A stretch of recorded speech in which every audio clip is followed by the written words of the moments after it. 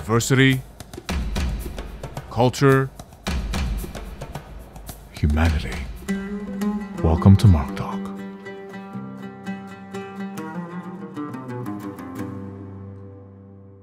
What's up, guys, and welcome to episode 2 of MarkTalk. Thank you, because episode 1 was really successful, and I want to give a shout out to you patrons, because you guys have helped to make this happen. I want to give a shout out to Joel, Sheila Hernandez, Khalil Mouassi, Zargs, Yaman Zain, Haven Gordon, and Nelson Davies. You guys rock. Today we have some special guests. Some of them you may have seen already in the past videos, very successful videos. We've got with us Hamza from Kulana and co-guest Mohammad. How are you guys doing? Very well. Very well, man. Very well. How are you? Good, good. Thank you guys for coming. As you saw, I was saying, buddy, it was the last video did really well. Our collaboration. Everybody's asking for part 2. They want more people in there. Yeah. I'm just getting ready for it. By the way, you should be in that video too, Mo. We have to have this. Sounds good. Major Zoom call of like over 20 Arabs in one Zoom call. This is gonna be legendary. 3 hours is enough. Imagine 20. It's gonna be logistically like not possible to arrange. That's it. It's just gonna be chaos, but it's beautiful chaos. Just beautiful Arab. But for some reason, we seem to like chaos a little bit. So. That's how we roll, man. That's how we roll. Awesome. For those of you who don't know, just tell us a bit of what Kulana is, because when I discovered you, I thought it was amazing, and I just want to start by giving you a shout out and props for what you've been doing. But just if you can share with the people exactly what is Kulana.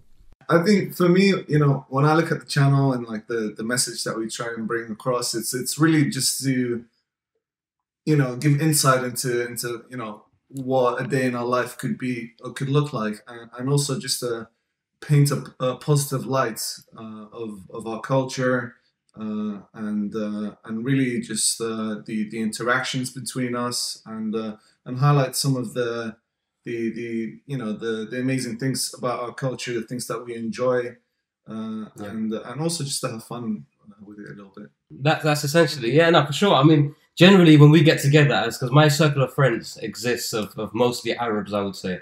And when we get together, we have such a blast every time. We laugh a lot. We have a lot of jokes, a lot of like inside jokes. So these are things that we kind of experience anyway. We have a lot of fun anyway. So we kind of take that energy and put that into video and kind of share it with the world. But I think the underlying message with Kulana Arab was, let's present Arabs in a day-to-day kind of normal way, which is kind of not really the norm nowadays. When you see Arabs in the news and the media, 9 times out of 10 it's not so positive. So with Kulana Arab, it's more to show the day-to-day kind of Arab, which, whether you like or not, it humanizes us in a weird way. You bring it back the humanity into Arabs because we look like normal people. We're just having a good time. We're just day-to-day normal Arabs who get by and have a little laugh in the way. Exactly, yeah. Basically, you're normalizing Arabic culture. Because exactly. The problem is when you don't really understand what you're seeing. So, and when it's fed in the media, you keep seeing more negativity. So, you know, and I think it's important to also highlight that we've contributed to the world. We're not just a people who have existed in a vacuum and then popped out of nowhere. We now live in the UK and we're here to take somebody's job, but that's not the case. A lot of times when you look back into history, many people around the world have made contributions, and Arabs are no exception. We've done the same thing. So it's worth to kind of point out, you know, when you talk about mathematics, we talk about all these different subjects, look at what we've contributed to these areas. We have played a role in these areas, and I think it's important to highlight that because your average day-to-day person, especially the new generation, aren't aware so much of what we've done in the past. And so I think it's worth highlighting that and just showing it to the people. Absolutely, yeah. Well, speaking of, can you give us like 2 important Arabic figures, Arabs in history who have contributed to the world? Mohammad and Hamza. Dropping some fire there. You stared at him. Absolutely. That's it. You stared at him, buddy. Right here. Right here. This guy's ready for a boxing match. Yes, and who else? Besides your excellence? Me, myself, and I, Mark. No, I'm joking. It's there's quite a few. I think not somebody who's Arab, but somebody who studied in Baghdad, in Iraq at one point.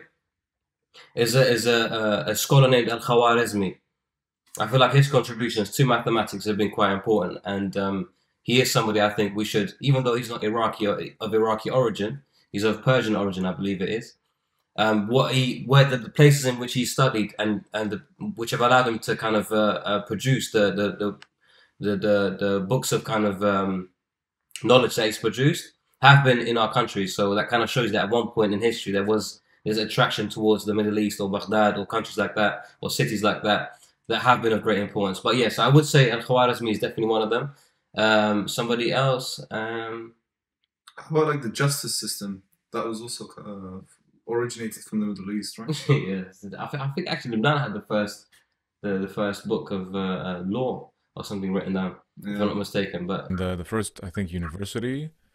And University. if I'm not mistaken, Al-Khwarizmi provided algebra. I've got one actually. The second person I would say is, which is not a man actually, it's a lady, it's a woman named Fatima Al-Fahri, who set up the first and still existing university in the history of the world in Morocco, what would be today Morocco, which I think is also a prominent figure, and it's such a point of inspiration because it's something that was done in the past and it's still here today. It's still something you can take pride in today and say, look, this was built hundreds of years ago and we still have it to this day. And it was by a Muslim and it was by a woman. So you have all these kind of stereotypes being smashed. You have a lady who's female, who's Arab, who's setting up who's doing all these remarkable things that we can take pride in today. So I think Fatima Al-Fahri and Al-Khwarizmi are two key figures. Yeah, good points. And it's very powerful when something can have such legacy. You know, this is what, several centuries, almost 1,000 years. It's very powerful. Yeah. But I had a question concerning your title, the title of your channel. So for people who don't know, what does Kulana Arab mean and why? Why did you choose that? Yeah, so Kulana Arab, it basically means we're all Arabs, and I think what we're trying to say there is that it doesn't matter which part from the Middle East you're from, like whether you're from Iraq or Syria or Lebanon, like we're all Arabs. We share similar culture, and essentially we're all brothers and sisters essentially. That's right. So in the first sense is the unifying idea behind it. That I feel that a lot of times with Arabs you have quite a bit of attempts to separate us, whether that's national or otherwise. There's quite a few attempts. I do feel that in the Iraqis throughout history have had such a drive to pan-Arabism, if you like. So in that sense, it's similar. That I want us all to take pride in the fact that we are Arabic or Arab. And in the second idea is more so to say that what we're presenting to you is mostly to do with Arabs. It kind of suggests the niche in the name, that what you're about to see, what you're about to kind of view is very Arabic. So just to kind of give that heads up from when you read the title. Why I chose Kulana Arab? To be honest, I've sat with Mo and I've sat with a number of different friends, and we've talked about this for days. I said, look, I have an idea for a channel. I can call it All Arabic Things, or I can call it this, that. So I've given them a number of names, and I've sat down with a number of people. And every time I said Kulana Arab, everyone seemed to think that it was kind of the best name that was out there. So Mohammad thought it was certainly the best name. I've asked a few other friends. I mean, we're both from Iraq, but the point isn't just to focus on Iraqi culture or our niche. It's we want to explore all different parts of the Arab world. For sure.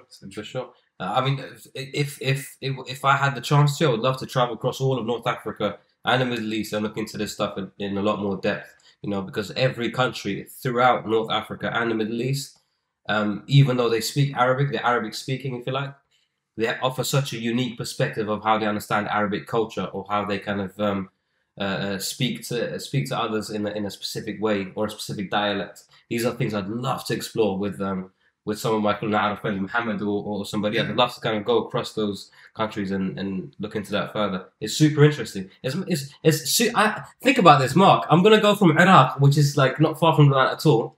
It's maybe 2-3 hour flight at best, and the language is, even though it's the same, it's completely different. The culture is completely different. Things look completely different. But yet we are so similar. So that's so interesting. You go across all these countries, things are so different yet so similar. In the idea that if I was to greet you with embrace and it'd be so normal. If I was to hold your hand in public in Lebanon, it'd be so normal. Nobody would think, what are these guys holding hands for? It's so normal. So these things, they are different, but they are yet very similar. And these kind of little intricacies I'd love to explore further. And, inshallah. And hopefully we can take our viewers on this journey with us. That'd be amazing. Do you plan to? Because I think if that's so much room for like vlogging, if you explore the whole Middle East, but from a Middle Eastern eye, right? From a Middle Eastern angle. Not vlogging. I thought more of doing a documentary kind of series about that. So exploring all these Arabic countries and their differences and their similarities. I spoke to Mohammad about this on a number of occasions actually, where we thought about just writing down a list of everything that a country has that is similar or different to the country next to it, to the country next to that, to the country next to that, and then traveling to these countries and then kind of exploring that firsthand and having that on camera. Maybe doing like a 15, 20-part documentary or something. But inshallah, at some point, it's something I want to look into.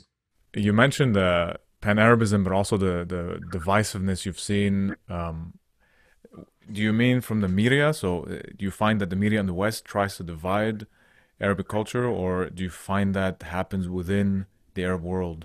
Both. I think it's both. External influence and internal influence is that, one, we've allowed ourselves to be divisive. We've allowed ourselves to think, oh, he's different to the way I am, either in religion or in politics or in ideas or whatever it is. He is different to I am. When the thing I tried to actually prove with the DNA test that we did, which Mohammad was on that video, where he took a DNA test. The idea there was to prove we are all human beings and we come from everywhere. You want to claim you're 100% from one place? I promise you, if you go back far enough, you're not exactly that. So it's the idea that you should take pride completely in your nationalism to the point where you could say you're different to I am better than you are. That's nonsense, because you may have some of him mixed in you. So, I think we've allowed ourselves to think that way. And also, I think there's been, of course, external influence for sure. Not much that has been covered about the Middle East during my childhood, at least, has been positive. At no point have I seen something where I thought, oh, wow, I am so proud of being from Iraq. I thought, man, what good is there in being from Iraq? Since 2003, what much have you... Because after 2003, that's pretty much when I was in primary school and I was starting to kind of know where I'm from, and my friends knew where I was from. And all I knew about my country was it's been completely destroyed. And there was an evil man named Saddam Hussein who they took down. And that's all you ever know. So not much pride has been instilled into us anyway. So yeah, it's both. The media has impacted it for sure. But I think also we've allowed ourselves to a great extent to be affected by the media. We consume media so much that we allow it to impact how we think. And I think that's completely wrong. I think you should take it with a pinch of salt and come to your own conclusive understanding that if something evil is being said about, for example, the Druzis of Lebanon, or the Durzis, I'm not sure if I'm saying it correctly, the Durzis of Lebanon are being painted in a certain way or being perceived in a certain way, that we look into that. That if you know someone who knows a friend that may be of the Durzi religion, that you speak to him and say, what's your religion all about? And clarify it with them, rather than demonizing them. If you know somebody who's Christian, for instance, and you don't have any Christians in your area, that's worth speaking to that person and getting to know them and clarifying it firsthand, not allowing yourself to be consumed by external opinions or ideas. What do you think? Yeah, absolutely. I mean, I would say definitely that, growing up in my childhood, and I grew up in Holland, and it was a small town in Holland growing up there. And it was clear that a lot of people around me, or the people that I went to school with, they weren't very familiar with my culture. They weren't very familiar with my traditions, and they saw me as different. And all they knew was what the media was portraying, which was very negative. It was, we were pretty much always being painted as terrorists, and that was the message that was portrayed, and essentially, and then you're growing up and you see that being reflected in people's behavior and the way that they interact with you as well, and it grows into a stereotype, and a lot of it is also it turns into something which is also like a subconscious stereotyping as well. So hopefully that's a bias, and I think it's becoming better now, because the subject is now being talked about a lot more. There's a lot more connectivity around the world. The internet is a lot more. We're in a world that is so integrated, which 15 years ago wasn't the case. So I think we're taking a step in the positive direction, but clearly there's still a lot of work to do. Yeah, for sure. You know, I think Mark, in a way, because I'm from Holland as well. One thing Mo and I have in common, apart from just being Iraqis and handsome, is that we're both also from Holland. So, Here we go, man. Iraqi pride kicking in. And it's funny, you guys don't look alike, which is another cool thing. I think it's part of the stereotype is that the perception that all Arabs look dark brown in a certain way and they with the mean aggressive look. But like I've seen in Lebanon some redheads, you know. So again, Middle Eastern identity is more diverse than the West seems to have understood. But yeah, sorry, you were saying you're from Holland. One of my friends, he's ginger. He's genuinely ginger. There you go. And he's Iraqi? I have dark-skinned Iraqi friends, curly haired, straight hair. Exactly, yeah. So this is another important thing for people to see. Yeah, you were saying you're from Holland? Yeah, I mean, we're from different cities in Holland. So Mohammad is more from a village, I would say. Is it more? Yeah, so essentially we moved from Iraq into Holland as refugees, and we got placed in this village, which was somewhere in the north of Holland. Like it's quite rural. There's a lot of like farmers and stuff around. So it wasn't a very populated city. It was pretty rural, small village, and that's pretty much where I spent half my childhood up until I'd say the age of 10. And then we moved around Holland a bit before we came to the UK. You both grew up in Holland initially, and you came as refugees. What year was this? 97. 97 we moved to Holland. Right, okay. So you were about 5-6 years old when in 2003. And when did you move to the UK? What got you from Holland to the UK? So so we moved to Holland initially. So we left Iraq in '94. So I turned 1 on the way to Jordan when my father, for obvious reasons, sought to escape the country for a better future for his children. To Jordan, I turned 1 on the way. So when we got to Jordan, they after several months, I believe, they gave us asylum in Holland. So we remained in Holland for I think about a year, and then we moved to a place called Ramsgate in the UK after about a year and a half. We lived in the UK for about another 3 years, and then moved back to Holland again to another city. So which was a slightly bigger city, so it wasn't as like rural, if you like, as the initial city that we were placed in. So yeah, we moved to a city called Harlem. So like the Harlem you have in New York, this is also called Harlem. Well, apparently this is the original Harlem. Like the Harlem in New York was named after this city in Holland. So yeah, I lived there until about the age of 12, so 2005. And then in 2005 we moved to the UK to seek better job opportunities, because Holland wasn't exactly the place my dad kind of saw himself raising his children and having the kind of job prospects for them when they grow up. So we moved to London for that reason. When 2003 happened, so the attack on Iraq, I was about 10 years old. So you're old enough to kind of understand what's happening with all these problems in the Middle East and back home. You're old enough to kind of see that your parents are crying on the phone because one of the relatives has passed away. So you're kind of old enough to absorb all of that, but you're not really old enough to understand why it's happening. So you're at that age. Even in fact, I remember we had a newspaper man come to my house. So a journalist came to my house to interview us because we're the only Iraqi family in the whole neighborhood.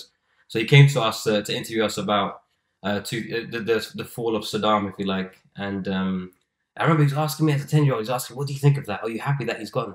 That evil man, what do you think of him? We did this for you. And so I'm the whole time I'm sitting there thinking like I'm not entirely sure what I should think about anything. All I know is the destruction that has been done to my family. That's all I'm aware of. As far as the wider things that are happening, to have this old, Dutch man sitting asking me questions like that, I thought was silly. Now that I look back, but yeah. So I think we moved to London at quite a similar time frame. So for me, it was in 2005 when I was 12.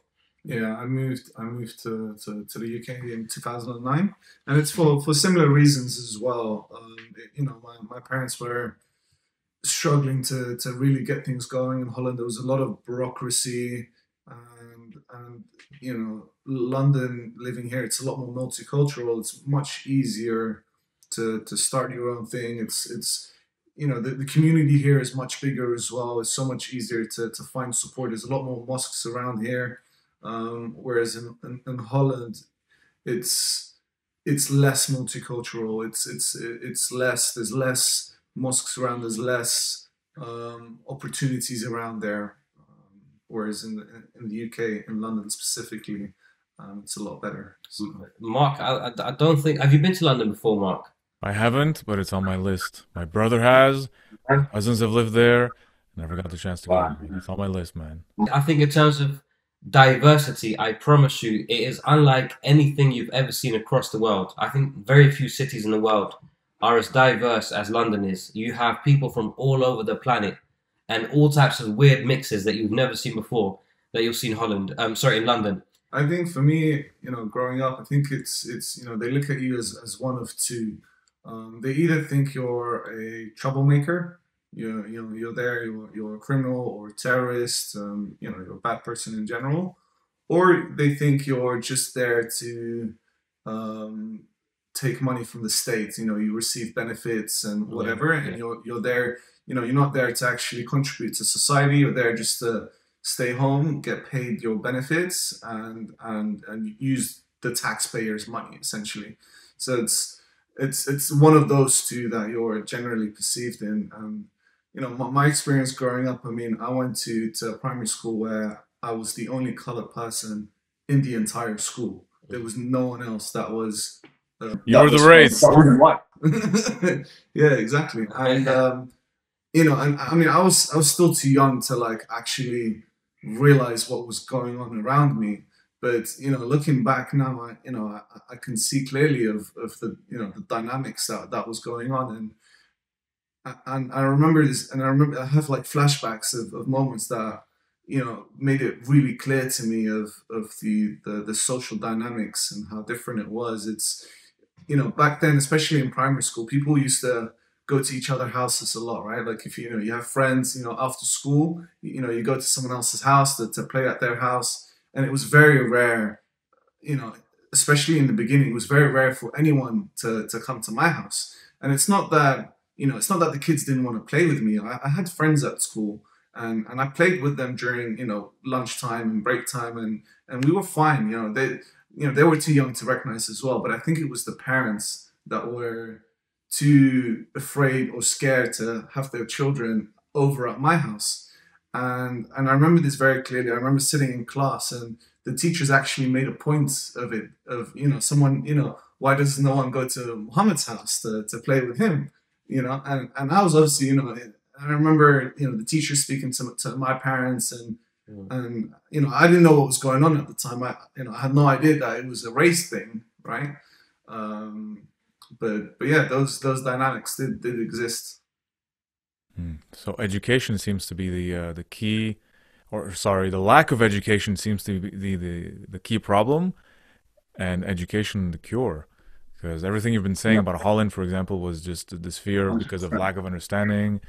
With instead of London, which was like your friend could be your teacher for a second to tell you, no, this is not how we are, and just you being exposed to it would open your eyes.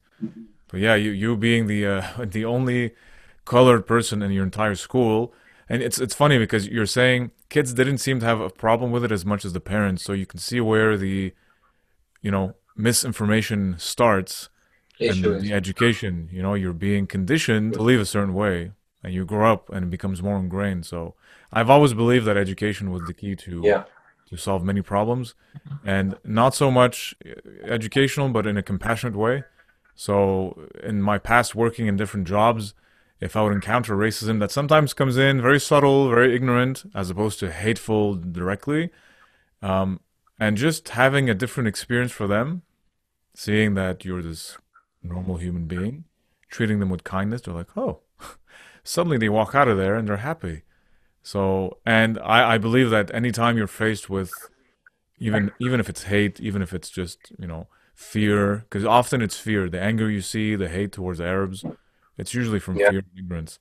So the way against that, I think, is not by going fist up shouting, but educating kindly. Which we do a lot. But that goes back to the point I was making earlier, Mark, as to why I started Kulana Arab. It's literally for that reason, to just look like we're normal human beings, we're day-to-day people just trying to get by and have a little laugh. That's all it is, you know. Because a lot of times, 9 times out of 10, it's you have an extreme image of what a person's like, then you meet them and you're like, oh, you're not too bad actually. So that's literally what the challenge for, is to give them, oh, you're not too bad, kind of that image. And it's not so much for people that come from London. I think honestly, I'm convinced people in London are aware of what Arabs are like. People in New York kind of understand what Arabs are like. People that have Arabs in their city are aware of what Arabs are like. They're not as crazy as we're portrayed. But it's more for people that come from cities like Mohammad or cities like where I grew up when we were younger, where there is no Arab. It's like one odd Arab or two odd Arabs who are perceived as like evil and job taking and looking to hurt other people type of Arabs. It's for if people that live in these communities who can then kind of look at these videos and go, oh, they seem pretty normal, or they seem pretty okay, or they seem cool. It's more for them, for them to, you know, for people that watch it in our cities, they're not going to think, oh, they're actually quite cool. They're going to think, oh, we're so amazing, look at us. That's more the kind of thought they'd have, rather than, they're not too bad. Because we know we're not too bad. We know, you know, Mark, you and I, we both know that we're normal and that we're just like everybody else. We love our families, we want to protect them and look after them. And that's all it is. But it's you know, so it's more for them that they you know, two target audiences. One thinks that we're okay and that we're not too bad, and then one thinks, yes, we, you know, this is who we are. Yeah, absolutely. The normalizing in a very, very simple way.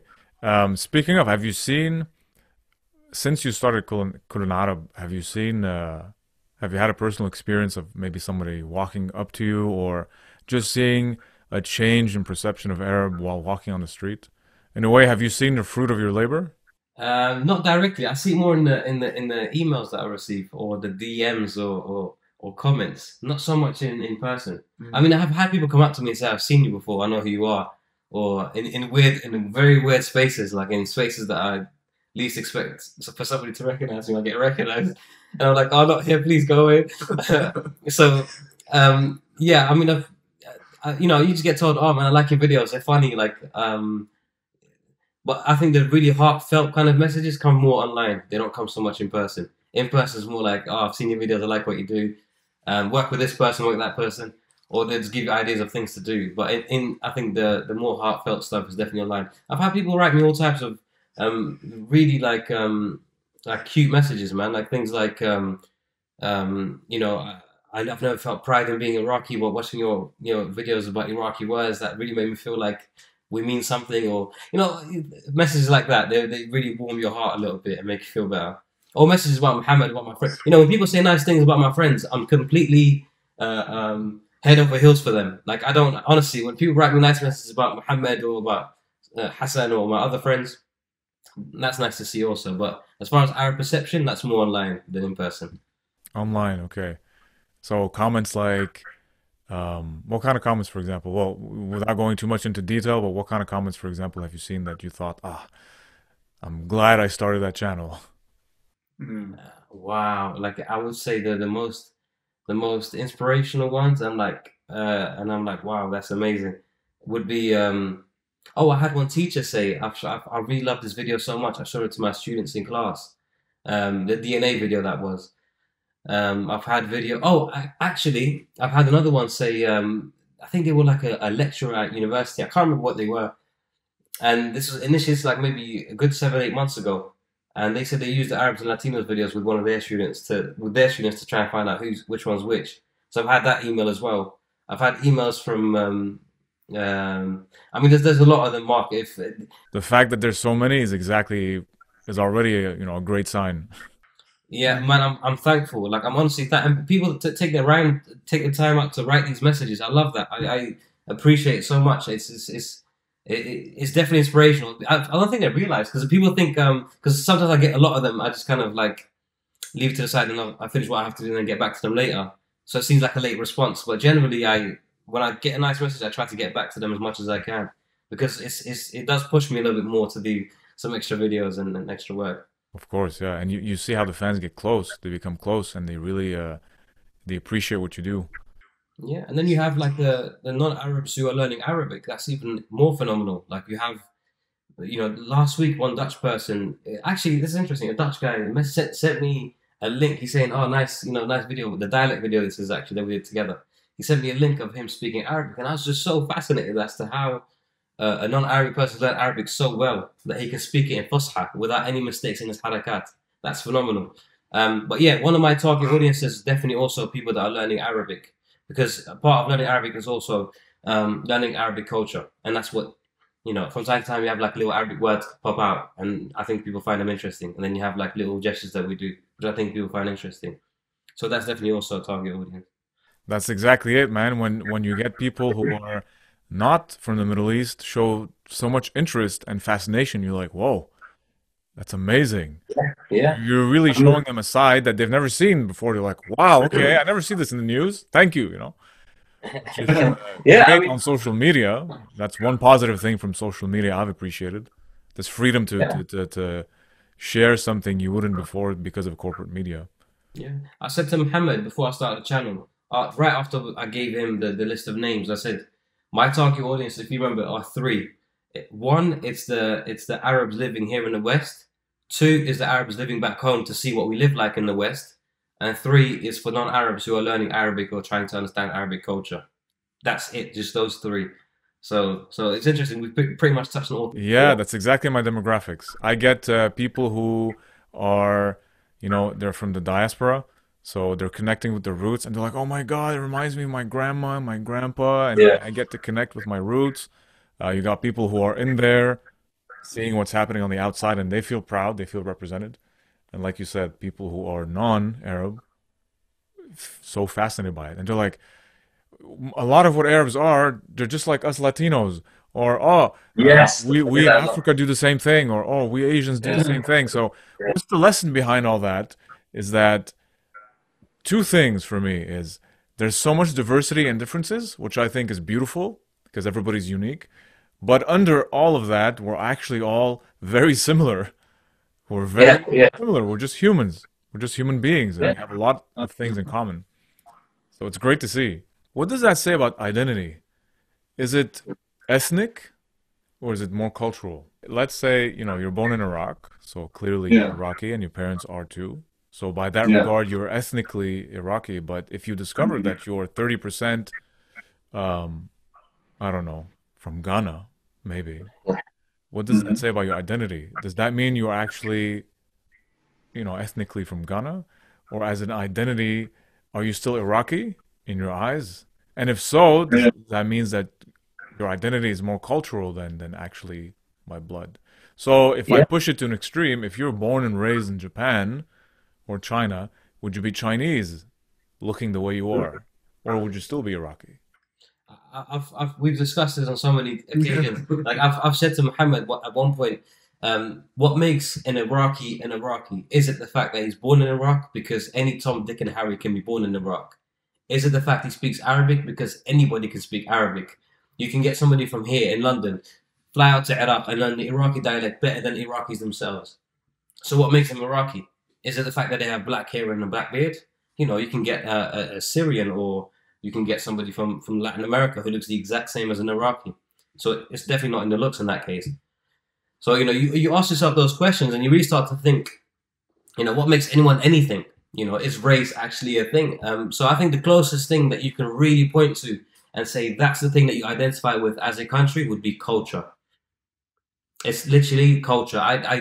It's not, of course, even that isn't a defining factor, but it's the closest thing to which you can kind of look at and say, that's probably what makes you from that particular part of the world. It's the culture. Because anything else pretty much can be learned. And even culture to an extent can be learned, but it would be the closest factor to it. Yeah, 100%. I mean, it doesn't make any sense to say that, oh, my blood is Iraqi. Like that statement doesn't make any sense because, like you said, your heritage comes from, many different places. And I think it's very much so the environment that you grew up in, the culture. So, I mean, to answer your question, like if, even if I born and raised and grew up in Japan, culturally at home, we'd still have Iraqi culture. I'd still identify myself as Iraqi essentially. So I think it's very much culture. It's not about the way that you look or the way that you speak or any of those factors.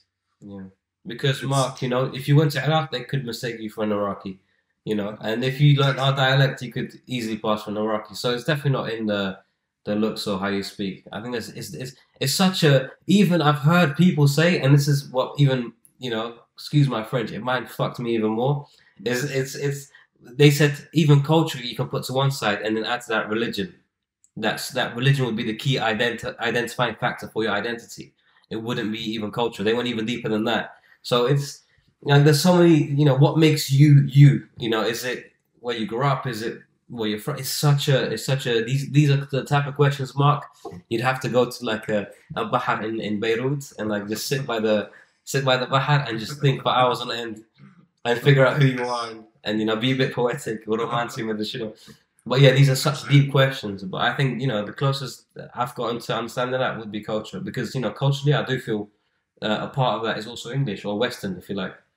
Yeah, 100%. It can be a mix. Can be a mix. I'm mixed race, يعني نص إنجليزي ونص عراق. Yes, I'm used.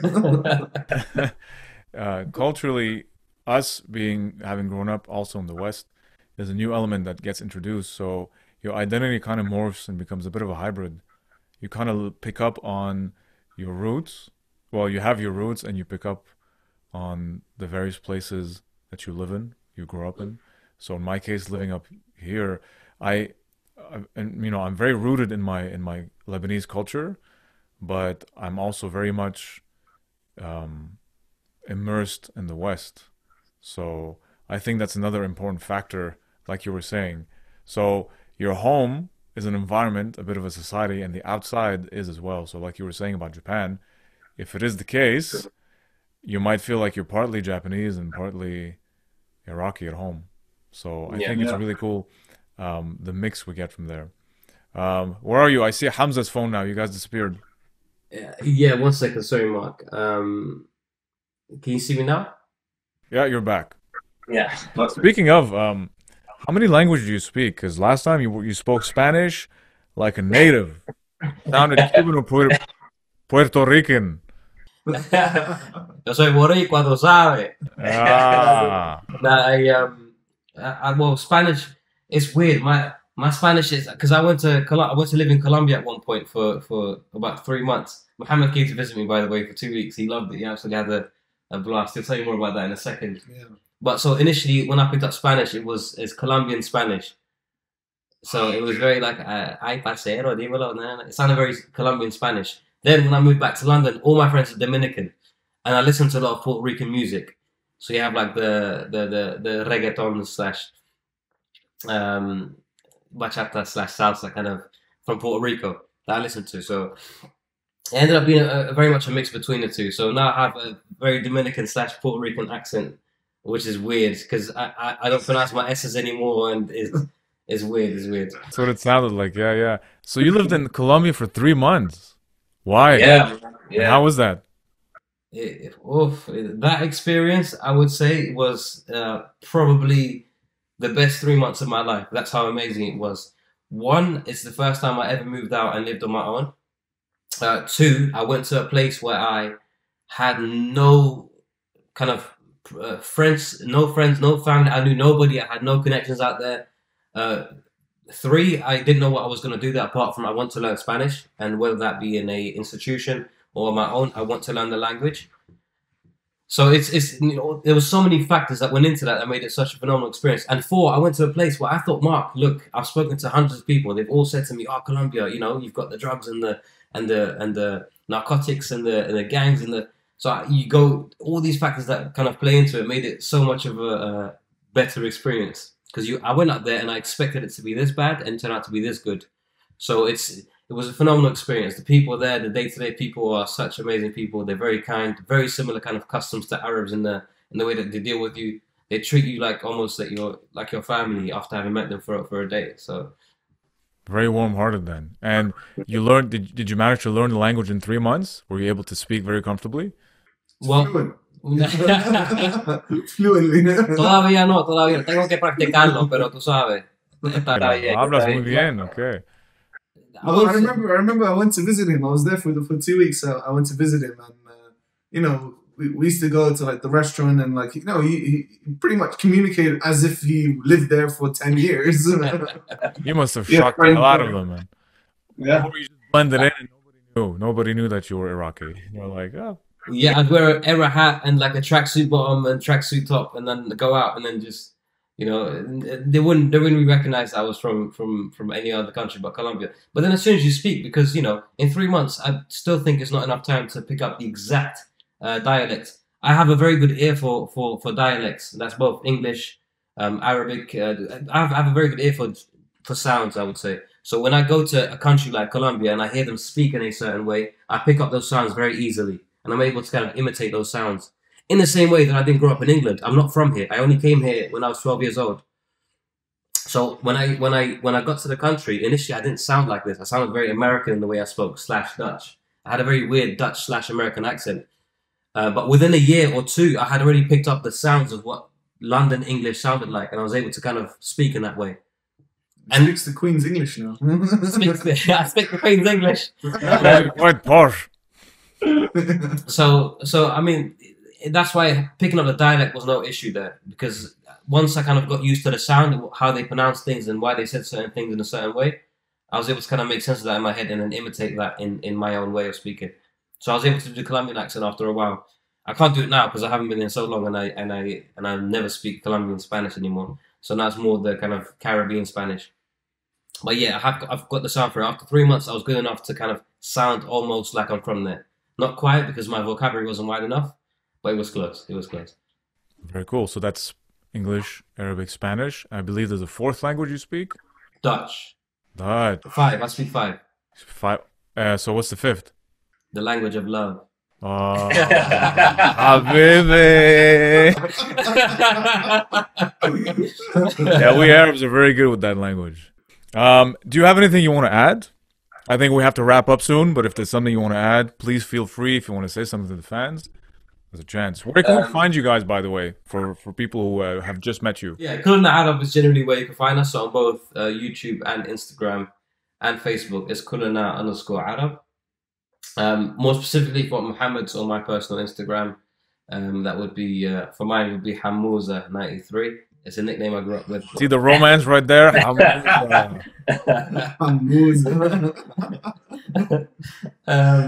was a nickname given to me by almost every uncle I've ever met when I was younger, and auntie. So Hamza93, and then Mohammed. I think the best way to get in touch is follow us through Instagram, and feel free to leave us a message of what kind of content you'd like to see. And we're more than happy to try to do our best.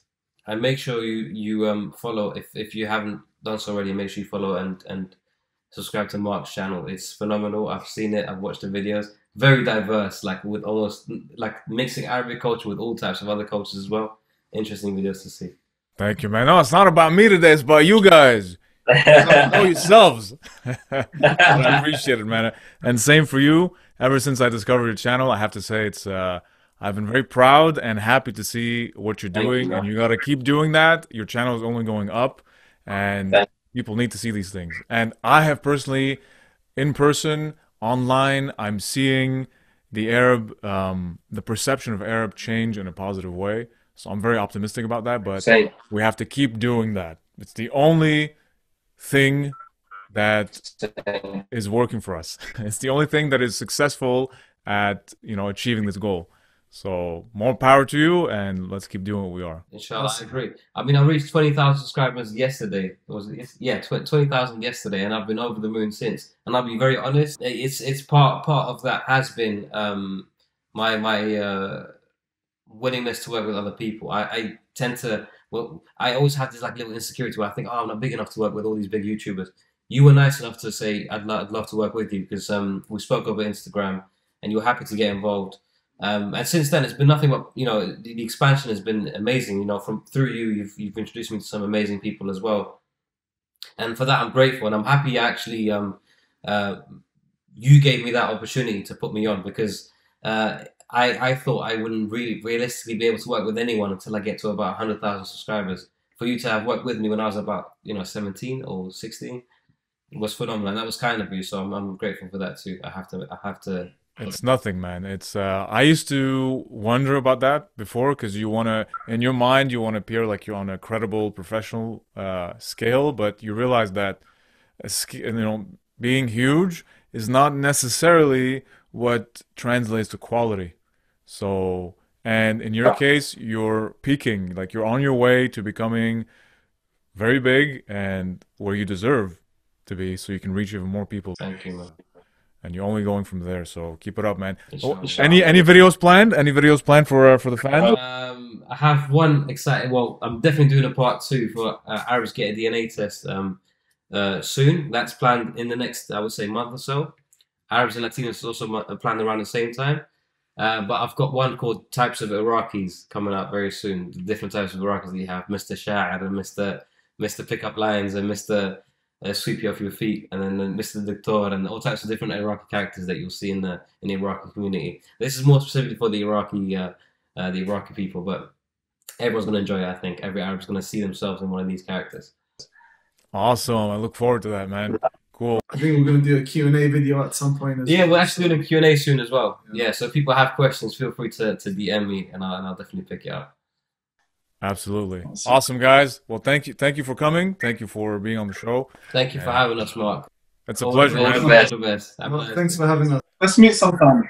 Oh, absolutely, yeah. Well, online. Come down to London. Yeah, of course, man. It's on my list. So there you go, Hamza and Mohammad from the awesome Kulana Arab channel. Thank you guys for watching and listening to another Mark Talk, episode 2. Don't forget to subscribe, to like, and to share so more people can appreciate Middle Eastern culture. And don't forget to subscribe to Kulana Arab for more Arabic content. And for you guys who want to see the extended version, head over to Patreon and you can support at the same time, which is always great for this channel. And you can download the full audio. Thanks again for watching and listening. This is your host, Mark Hachem. And as usual, take care.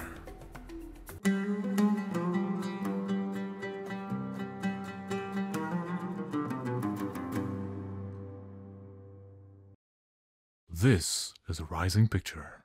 Duh.